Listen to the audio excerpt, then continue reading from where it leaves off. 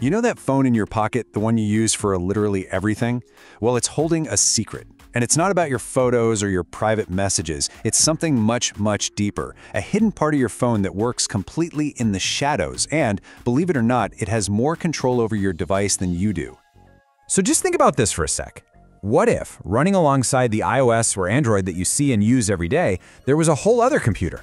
A completely separate one, with its own brain, that you've never seen, can't control, and has its own private direct line to the outside world. Well, the thing is, that's not a what-if scenario. It's reality. This secret computer is inside pretty much every single smartphone out there. Its job is so critical that without it, that fancy device in your hand would just be a tiny tablet with no way to connect to anyone. So today, we're going to pull back the curtain on this hidden world of what's called the baseband. Okay, so what is this thing? Honestly, the best way to wrap your head around the baseband is to think of it like your phone's autonomic nervous system, right? You don't consciously tell your heart to beat or your lungs to breathe, it just happens. These systems handle all the vital stuff in the background. Well, the baseband does the exact same thing for your phone's connection to the world. So, getting a little technical, the baseband processor is a dedicated mini-computer, and its only job is to manage all the radio signals. It's the part that actually talks to cell towers, figures out the connection, and handles your calls, your texts, and all your 4G or 5G data. Basically, it's what makes your smartphone a phone. It deals with all the complicated physics of radio waves, so your main operating system doesn't even have to think about it. This right here is the perfect way to picture it. You've got two separate worlds inside your phone. On one side, you have the application processor. That's the main brain running iOS or Android. It's the part you touch, the part that runs all your apps. It's your phone's conscious mind. And then on the other side, you've got the baseband. It works totally on its own, managing the network connection like a deep, subconscious brain, always on, always working, and playing by its own set of rules. And listen, when I say computer, I don't just mean a simple little chip. Nope. The baseband is a full-on, self-contained system. It is literally a computer within a computer, and that complexity is exactly what makes it so powerful. So let's go ahead and crack open this black box. First, on the hardware side, the baseband is completely self-sufficient. It has its own digital signal processor to turn radio waves into data, an RF transceiver that acts as the antenna and radio, and, this is the important part, its very own CPU, its own RAM, and its own storage. This means the baseband isn't just borrowing power from your phone's main processor. It has its own engine and its own gas tech, totally separate from everything else. Now, all that dedicated hardware needs software to run it, right? Well, it's got its own unique specialized operating system called firmware. And here's the kicker. This software isn't made by Apple or Google, it's developed by the companies that actually make the chips. You know, companies like Qualcomm, MediaTek, or Intel. And that makes it a proprietary, closed-source black box even to the people who made your phone. They just have to plug it in and trust that it works. So the bottom line is this. The baseband is a totally independent computer with its own hardware, its own software, and a direct, unfiltered connection to the cellular network. Your main phone can only ask for a connection. It has zero control over how the baseband actually makes it happen. And that total separation, well, that's exactly what makes it so powerful and so very vulnerable. So you've got this isolated, secret computer that nobody really understands. For a sophisticated hacker, that's like finding a hidden door into a bank vault. I mean, why bother trying to break through the front door of iOS or Android with all their security when you can just sneak in through a side entrance? The baseband is that side entrance, and it completely bypasses all the security you think you have.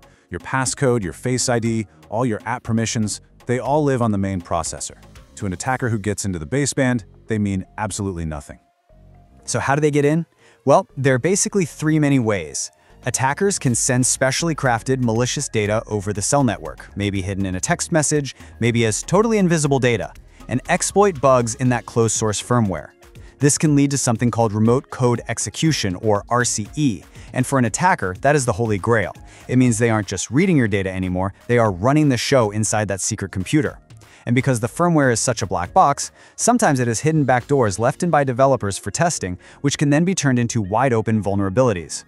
And if you think this is all just theory, something out of a movie, it's not. This exact vulnerability was weaponized by one of the most infamous pieces of spyware ever created, Pegasus.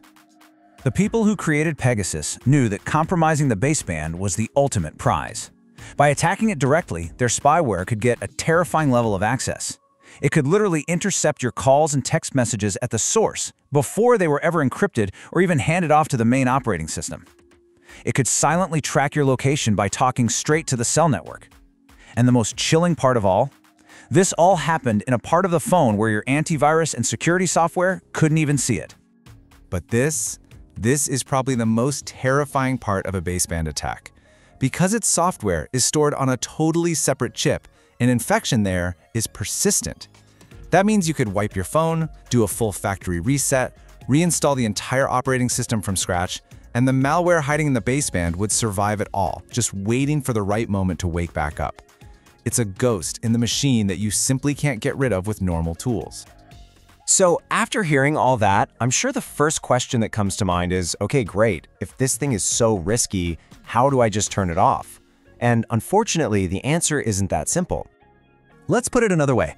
When you put your phone down, when the screen goes black and it's just sitting in your pocket, is this secret computer still awake? Is it still connected to the network, still listening, and still potentially vulnerable? Well, the state of your phone makes all the difference. When your phone is on and you're using it, of course, the baseband is fully active. Now, when it's in standby, screen off in your pocket, it's still active. It has to be, right? Otherwise, you wouldn't get any calls or texts. In airplane mode, the radio itself isn't transmitting, but that little baseband operating system is often still running in a low power state. The only time the baseband is truly 100% off is when your phone is completely powered down. No power, no secret computer. Now I know this all sounds incredibly daunting, but hold on. Don't go throwing your phone in a lake just yet. You aren't completely powerless here. While you can't install your own security software on the baseband, you absolutely can take some critical, practical steps to help protect this hidden part of your device. First, and this one is completely non-negotiable, always install your system updates. Those over-the-air updates from Apple and Google, they aren't just for new emojis, they frequently contain critical security patches for the baseband firmware, fixing the exact vulnerabilities we've been talking about. Second, just be aware of your surroundings. Attacks can be launched from fake cell towers, so be cautious in unfamiliar areas. And finally, listen to your device. If your phone suddenly starts getting really hot for no reason, or the battery just starts draining like crazy, that's your phone telling you that something is working overtime when it shouldn't be. And that really brings us to the core question, doesn't it? The baseband is the perfect example of the hidden complexity packed inside the technology we rely on every single day. It's an amazing piece of engineering for sure, but it's also a powerful reminder that our devices are filled with systems we can't see and can't directly control.